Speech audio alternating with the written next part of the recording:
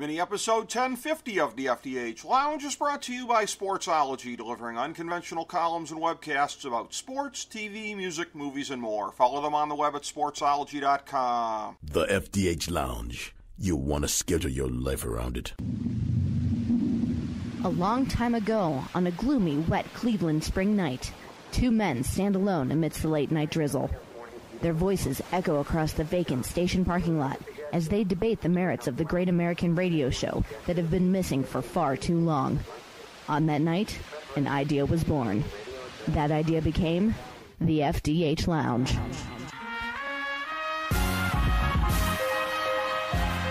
Welcome to the FDH Lounge. Hello, everyone. Welcome to FDH Lounge mini-episode number 1050. This is FDH Managing Partner Rick Morris here. We are welcoming back to the show a gentleman that we've had on previously, and last time around, we were talking to him about essentially his day job at that point in time with Kayfabe Commentaries.com. You can find him on Twitter at Kayfabe Sean.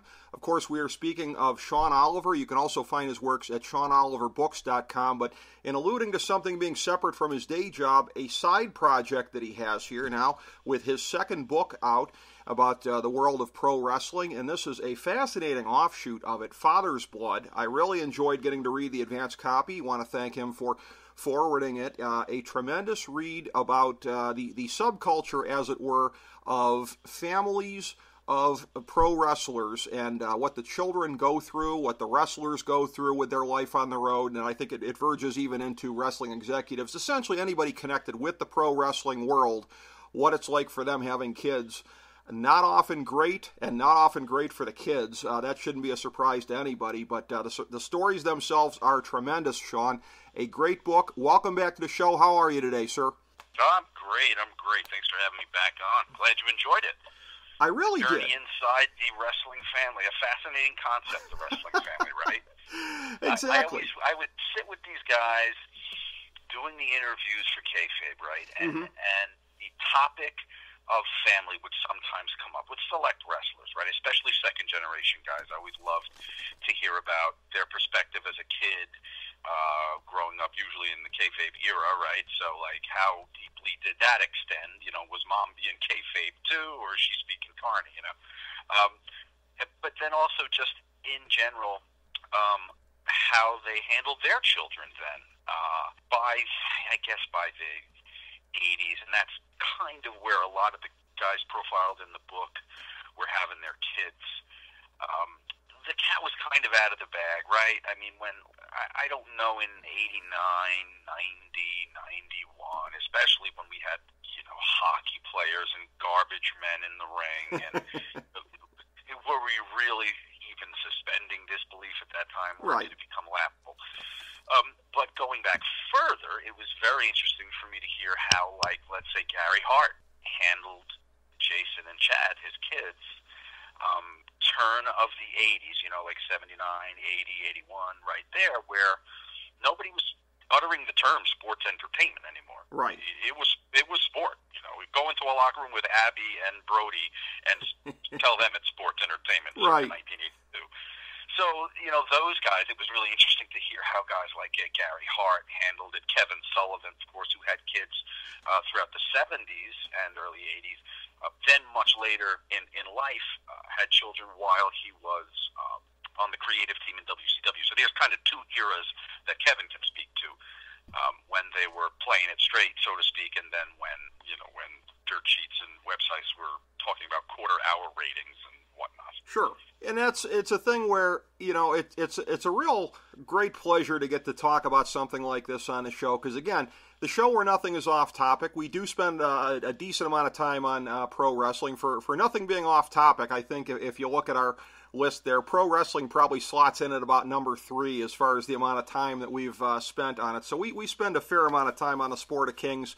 But this is what's outstanding, is that you get to talk about it in a way separate than, say, reviewing the horror that was WrestleMania 9 or something like that. We're taking a look at sort of the sociology of it. And you tell that story early on in the book about where it just sort of hit you like a lightning bolt, and to where it felt that you were sort of grappling with your own thoughts of like, oh, gee, is this kind of exploitative? As you're sitting there and Sean Waltman is pouring his heart out about that, and that's a thing where, is it fair to say that thing, and when you examine it later, because you go through your thought process and everything, is that something that really seriously kind of laid some of the seeds for this book? It wasn't until, well, let me go back. Anytime I speak about a topic that is intently interesting to me, part of what we do at Kayfabe Commentaries, we cover the history, but then another part of it is dealing with the personalities, right? So a show like You Shoot, or particularly a show like Breaking Kayfabe, where it's just me and the guest talking about their lives. Those moments shine in my memory of covering talent and history, being able to talk to these guys or ladies as people. So that was a very human moment when Sean Waltman, for anyone that hasn't read Father's Blood yet, I opened the book with an introduction to when in discussing Sean's drug use, I invoke the name of his children in questioning what legacy he's leaving for them. And it's on camera, it's out there. He breaks down on camera, and I realized immediately that, oh my God, I just took this guy out at the knees by bringing up the kids. But at the same time realized what compelling, real programming this is that you never see, never see in the wrestling genre. Nothing this real is happening on the WWE Network. The shoot industry is, whatever that is, how many human moments are happening on shoot DVDs with other companies. So I was so aware as a producer that this was great. But what a shortcoming of me as a person to be excited about this programming as another father is sitting across from a father telling me that his kids basically turned their back on him because of his abuse. So I kind of opened the book there because I wanted people to know that I take this seriously, and it was a moment that I wasn't proud of, but one that I was infinitely aware was very important, and that's the wrestlers and their kids, and a business that is extremely unfair to the children of the wrestler. Listen, the dad made the choice to kind of throw it all in and run away with the circus when you went on the road with a wrestling company in the 70s or early 80s, right? Mm-hmm. The wife took the ring and went to the altar with a wrestler. They, for the most part, knew what they were in for. The kid had no say on the fact that dad was on the road 250 dates a year and maybe was doing things on television that were heinous that they'd have to explain at school. So I just wanted to get into that. I wanted to get into that first-hand accounts, talk to the people, talk to some children of wrestlers that are no longer with us, like Bam Bam Bigelow's son Shane and Gary Hart's son Jason, and hear their perspective, hear the workers' perspective too, and how everybody dealt with this. So the Waltman thing was not the impetus for the book. Okay. The book, I was in the theater watching Hamilton on Broadway, and in the storyline between Alexander Hamilton and his son, who ultimately dies in a duel, taking the advice of Alexander. And spoiler alert. Yeah. Oh God, the damn thing's out. It's so well known by this point. Right. But in watching that, that's literally where the idea for the fathers and children of wrestlers came to me. Another wrestling book was due.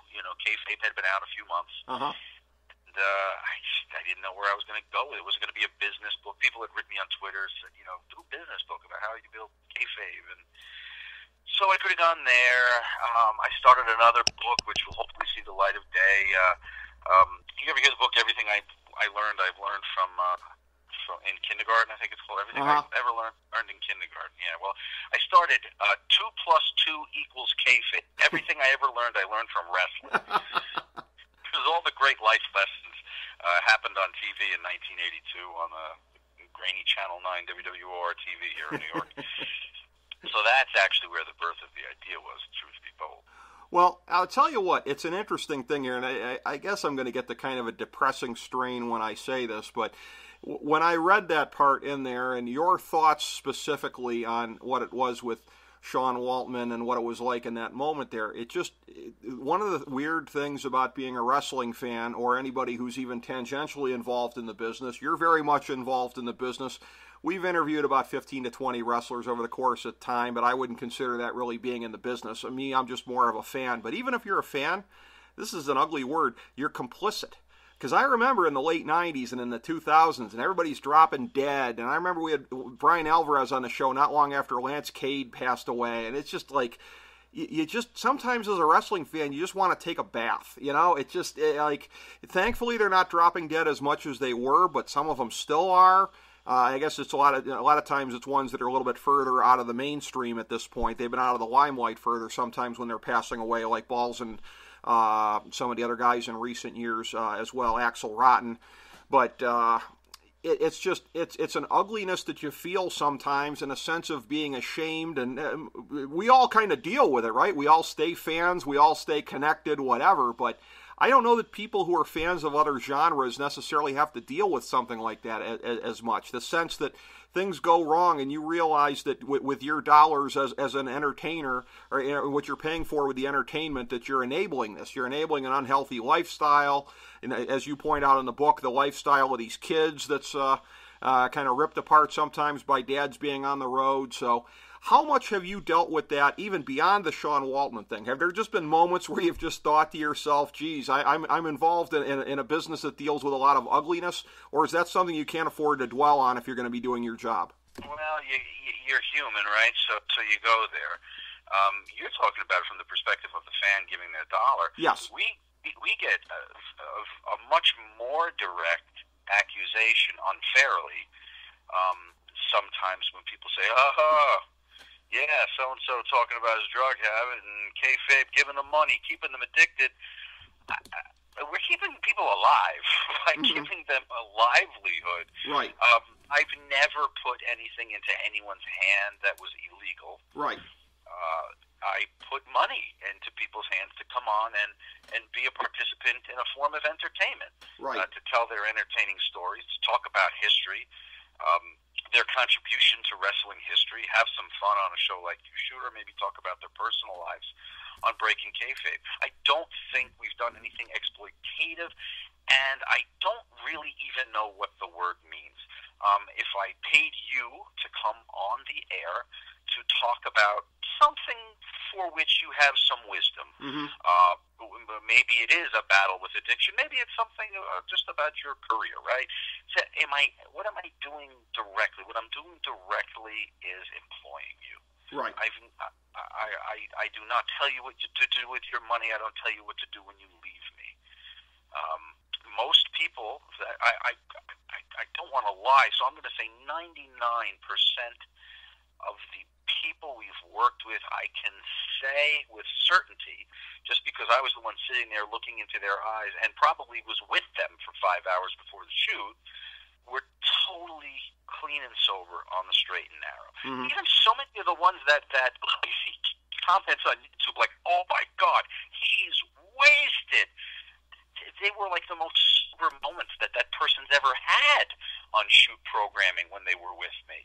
So I always kind of roll my eyes at it and go, geez. And the other 1% are people that I have to say I have no idea, because they walked in 10 minutes before we rolled. So I don't know where they were, or what they were doing, but we got content for the show. If you read my first book, Kayfabe, then there was a time where I had to turn the lights out on a wrestler and send them home. Right. Because, again, I can't say for certain what Buff was doing that night. Maybe he was just real tired. Let's go with that. He was tired. Sure. Real tired. So much to the point, so tired, rather, that he could not even perform on camera. So it was nothing I could sell to anyone. It was nothing I would ever want anyone in that individual's family seeing. So we agreed to shut that down. Outside of that, these guys are business people. For the most part, they know they got a job to do. They come in and they do it. And they have that performer's gene. They come in tired. Sometimes they come in not very chatty. And you know what? When the light goes on, they know what's needed, and they deliver. Yeah, and they always do. And I said before, when you were on the last time, that I really admire. You're very good at being able to get everything out of them, being able to play off of them, whether it be being a straight man for their humor or anything like that. I've always admired that from Kayfabe Commentaries, and in that spirit, I'd like to make an observation here that in the part of your book when you were talking about the housing in Florida there, that out of necessity, Eddie Graham started putting the heels living in one place and the faces living in another place. I can only think to myself, a frequent guest that we've had on the program here over a period of time, a gentleman that I really like, Lex Luger. Boy, if he lived in the Florida territory of the 70s and had his career go the same way, boy, would his kid have been ping-ponging between houses. Dad, we got to move again. Why do we have to move? That guy would have been back and forth between the heel and face apartments 5 times a month. Yeah, that was really fascinating to me. That was when I was talking to Kevin Sullivan for his segment of Father's Blood, and he talked about how, I mean, Eddie Graham is spoken about. It's common knowledge that he was one of the most fierce enforcers of the no fraternizing between baby faces and heels, to the point where he let Red Bastien go right in the middle of their feud. So Tampa was booming in the late 70s, early 80s. So there were housing complexes all over the place, and what started to happen as a de facto thing was like a baby face would get a place in a new development that's popping up, right? Mm-hmm. And he would tell, like Steve Kern would say, tell Mike Graham, hey, listen, there's a new place here. So then he'd look into it. And so that then got designated as a baby face complex. And the heels knew that one was off limits. So then another one would pop up, and you'd have Sullivan would get a place in one. So what started to happen is you had this de facto identity for each of the new condo developments in the Tampa area being designated as white hat or black hat complexes. And the boys, and there weren't just two, like they would be spread out among 7, 8, 10 complexes, a few guys in one, a few guys in another, depending on availability and price and if it's where they wanted to live or whatever. But there started to be designations, good guy, bad guy designations for actual complexes, for fear that Eddie Graham would ever even learn that a babyface had a condo and a complex 2 floors and 1 building away from somebody working the other side of the line. It was fascinating. That is amazing. I thought that was one of the great parts of the book there. So that was something that was pretty funny. But then I used the word before, sociology, and maybe the most fascinating aspect of the book from that point of view was when you were talking about Balls Mahoney. And again, it's amazing how many things from this book put me back to previous conversations we've had on the show. This was a conversation outside the world of sports, or outside of the world of wrestling and actual sports here with Jeremy Schaap when he was doing a thing on E60 talking about the drug epidemic and what you were in sports, and you were talking about it with Balls Mahoney and how he couldn't get his opiates anymore. And I remember I asked Jeremy Schaap at the time, because I said, look, I live in Ohio. We were the pill mill capital of the world right around the time of the turn of the decade. And then they started cracking down on the pill mills, and now Ohio's got a heroin epidemic. And I asked him about that, if it was that way in sports, and he said that it was. He was finding that out as he investigated his story. And I'm seeing the exact same thing from what you're talking about in the book here with poor Balls Mahoney, is that, again, I've been a guy, the lesson I took from that is, again, pill mills are not a great thing, obviously, but they're quasi-regulated. It's quasi within the system. It's not great that you're keeping people on these things, but in terms of beating the alternative of going out onto the streets, maybe ending up with some fentanyl by mistake, I'm seeing the exact same thing here, and it was just fascinating to see you bring that up in regards to Balls Mahoney and the lessons you took from it. Yeah, and it's happening all over. There's some documentaries on either Netflix or Amazon maybe about some of these Midwestern states and cities that were pill mills. Mm-hmm. And by clamping down, it's kind of like a balloon, right? You want to squeeze one side of it and the padlock the prescription pads, as I said in the book. But then what's going to happen? The pressure slides to the other end, and then you're going to get street level drugs. Nobody has ever kicked addiction. Right. A true addiction. I'm not talking about somebody, weekend warriors. I'm talking about someone addicted with a daily habit, functioning because of their habit. I mean, part of society still, but on the fringe, heavily addicted. Nobody ever kicked that and went, you know what? Can't get these pills anymore, so I guess I'm just gonna kick this. They get out on the street. You crack down on street level drugs, right? We see this all the time, the war on drugs. Does anybody go, well, you know, it's a little harder to get my Coke now. I guess I'll just stop. The way I described it was the level of desperation rises to meet the level of addiction. So they're just going to get it elsewhere. So I don't want to get too off topic, but it's the treatment of the person that we should be focused on. The knee-jerk, militaristic kind of clamping down on street level, and you still have the addicts. That's fine to take the dealers off the street. It's fine to get these guys who are writing bullshit scripts being taken care of.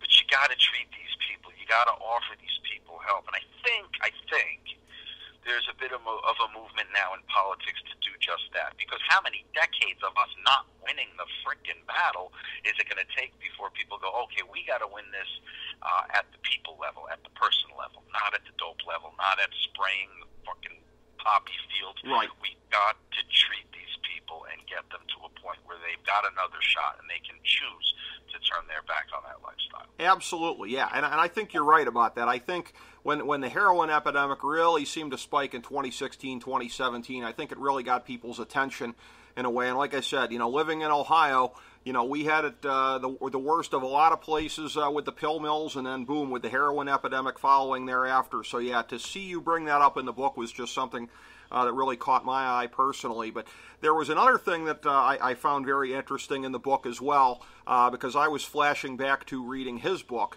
Ole Anderson, I'm pretty sure, if I remember correctly, made reference in his book to when he was a booker, pretty much mandating that all the baby faces go out and bang the ring rats. And I'm sure Ole wasn't mandating that his baby faces were single and unencumbered and whatever. So I always just thought that was like singularly scummy in terms of that. And so in the book here, when you're talking about wrestlers quoting that Ole doesn't give a crap about us or anything like that, that was something I could kind of see from Ole's own words. But it's really an interesting kind of a thing. And Tito Santana talking about his experience of working for Ole. And it's a thing where, very much so, we're used to in the wrestling business, there's like a short list on the one hand when you're talking about the greatest of all time. Is it Ric Flair? Is it, for some people, Hulk Hogan? Whatever. The list of greatest of all time is almost longer, I would say, than the list of known outstanding family men. You mentioned Tito Santana in the book. I'd heard that about him before. Lance Storm is universally acclaimed, but that is almost rarer than the unicorn, it seems like. And that's one of the depressing things about the wrestling business, that whether it be the influence of people like Ole Anderson, the temptations of the road, whatever, these sterling 5-star family men are very, very rare to be found in the wrestling world. Yeah, that's true. That's specifically why I wanted Tito, by the way. As I was doing the book and sifting through, the stories of these wrestling fathers and their kids and the family situations, and we touch on substances a little bit, like you just mentioned, and we touch on Tony Atlas's story where his daughter was the product of a night of passion with a woman, and his daughter was largely out of his life for most of her life. And then I needed success stories. I needed the guys that just got it right. And Tito's name always came up when I talked to people about who got it right. Everyone said Tito, and he did. And his story was a road guy who got it right. Now, Eric Bischoff's story is in there too, and Eric's family is very tight to this day. But now he was doing it from the position of an executive, right? Okay, which is a little different than the guys that were on the road and in the cars and in the Motel 6s. That's right. Eric traveled a little differently. He made a little bit different money later on when he was in WCW and had a fair amount of pull right up through when he was president of WCW Wrestling.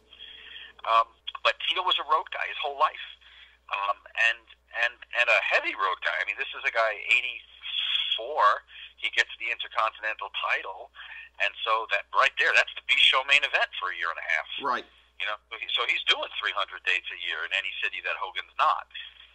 So he was able to get it right. He and Lee, his wife, were able to get it right and make it work, raise 3 children through as heavy a road schedule as anybody for an extended period of time. I mean, he went to WWE in '83, and he never left. Yeah, and that's it's very interesting that you mentioned that in about '84, because one of the things that I flashed to in my mind is, I believe that was the year he blew out his knee working the series against Valentine.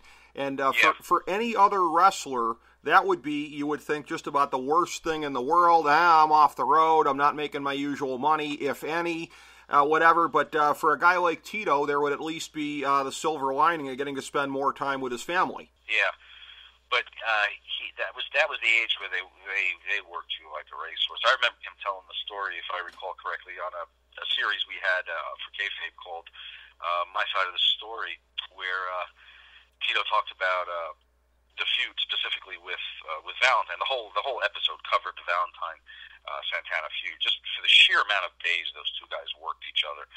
And by the way, this was a time when you had two guys working each other for a year and a half, you know, several hundred days on TV, on house shows, on Saturday Night's Main Event, on all that, and they managed to keep it fresh. Fans stayed passionate. Today, the guys work against each other several thousand times also, but nothing seems to change. Right. Back then, they could keep a crowd electrified over that amount of time. But anyway, Tito was talking about how he got the leg injury, but they hadn't shot anything to explain his coming absence. Mm-hmm. So with the torn cartilage or whatever the actual injury was, it was significant enough to need surgery. All that footage that WWE aired at the time in '84 of him getting surgery, that was legit. So they hadn't shot anything to get him off TV. And back then, you know, you couldn't just explain away someone's absence. Fans had to see it. They had to put that, because it would also plant the seed for a feud, you know, when he comes back. So he had to go out there with the torn apart knee and shoot that angle where Greg beats the shit out of his leg, smashing it with the belt, wouldn't relinquish the figure 4. I think they shot it in Canada, and he goes out there with this shredded kneecap just for the sake of being able to air something before he goes in for surgery and has to go off the road for a couple of months. He wasn't off the road very long, as you were alluding to. That's right. You're right about that. I remember that they played up the long rehab, but yeah, I think it was not as long in reality as they were acting like it was. I will say this too. I mean, and this is not much of a consolation, I'm sure. If you're Tito Santana and you're going out there and you're having all that happen to you, it's not easy, or it's not very hard to give the best sell job of all time if you're in that much legitimate agony. I mean, the look on his face didn't have to be worked. He was the business's first method actor. Yeah, yeah, exactly. You're going to experience it, and it's going to come through, and everything. And again, Tito, yeah, God bless him. One of the guys who got it right. And like I said, I can only name a couple off the top of my head. Like I said, there's him. There's Lance Storm. I don't know of too many. I hear that, I guess Tommy Rich, I've heard good things about his family, but just the fact that you have to furrow your brow to think about this really kind of tells you all you need to know about the business and everything. And again, I thought you did such a good job of investigating it. And again, people could tell from our conversation here, really the good, the bad, and the ugly as far as that. I thought it was balanced as far as you found different examples of things that wrestlers had to deal with. Some folks past their wrestling days, like J.J. Dillon, some front office folks like Eric Bischoff, Gary Hart, and everything that they were dealing with. So I thought it was just a really, really excellent book. Of course, SeanOliverBooks.com. You can find more information about it there. You've always got a lot going on with Kayfabe Commentaries.com. Anything much you have in mind for your next, whether it be outside project like this or another potential series with Kayfabe Commentaries? What's next with Sean Oliver, in other words? Well, I'm working on another fiction book, which I hope to have out in early 2019. start asking me about the next wrestling book, aren't they? So Yes. I'm going to have to start thinking in terms of that. I did like, of course, Kayfabe was my story. It was the company's story. I liked being able to do what I do with Kayfabe Commentaries, and that's tell other people's stories. So I did enjoy that aspect of Father's Blood. Maybe I'll do something in that vein again. I wanted it to read like a piece of narrative fiction. I wanted it to be able to function as a work of fiction almost. If you were to read it, here's a collection of 8 guys or so who, throughout the 250 pages, pop up here and there in each chapter, checking in where they are at this time in their life and into this time in their family story. So I wanted to tell it very much like a narrative story. I encourage these guys to give me as many specific stories. Let me paint a scene for these people. I don't want to report it like investigative journalism. I didn't want to be, someone from the outside talking about J.J. Dillon had difficulty with the birth of his twins. I want to go into the hospital room. I want to talk about it from J.J.'s and Lindsay's perspective as one baby's born and the next baby's born completely lifeless, and what happens in that room.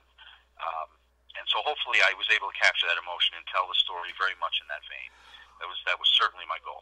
Well, yeah, as far as the roller coaster part of it, I want to talk about that a little bit as well, because as a writer myself, I'm always very, very quick to put over whenever I see a good method being used for something. And I got to say, once I started it and I'm reading and there's a blurb on the first wrestler and you leave off there and it cuts to the next one, and my thought was like, where's he going with this? And then I caught on very quickly. It's like, oh, he's going to keep interspersing these throughout the book. Like, I thought that was a very, very interesting method for you to use.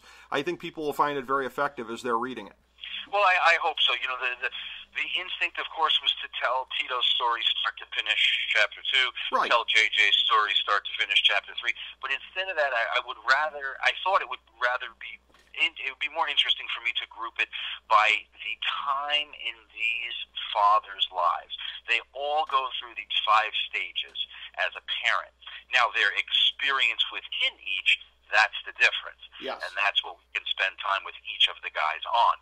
But they all have their familial beginnings, meeting their wife and deciding to have children. There's all those early years as the working parent, having to hand the newborn back to wifey and head out the door to do another 30 days before they come back in to see the child now, 30 days old.